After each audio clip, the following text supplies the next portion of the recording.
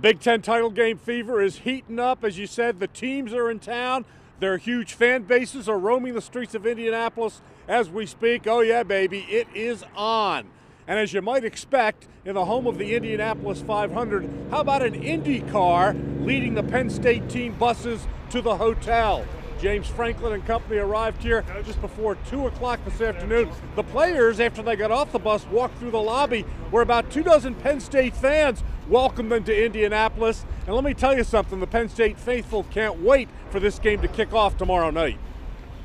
After going 2-2 to start the season and the way this team has rallied, it's great to see. So we had a 9-hour drive this morning. We left at 3:30, 9-hour drive, but it's going to be well worth it because we're going to bring home the championship to PA. Certainly when Franklin came in and said dominate the state, and with his energy, you know, we all felt that, but we felt like now it's a little bit ahead of schedule, and so we're thrilled to death to be here. The field inside Lucas Oil Stadium is set, ready to go. James Franklin got a chance to check it out before he met with the media this afternoon. We'll have more and hear from Franklin coming up later in sports on News 8 at 6. We are live with the Nittany Lions at the Big Ten title game in Indianapolis. Pat Principe, News 8. Fantastic. Thank you, Prince. And for those of you not going to the game, keep it right here on WGAL for pregame coverage.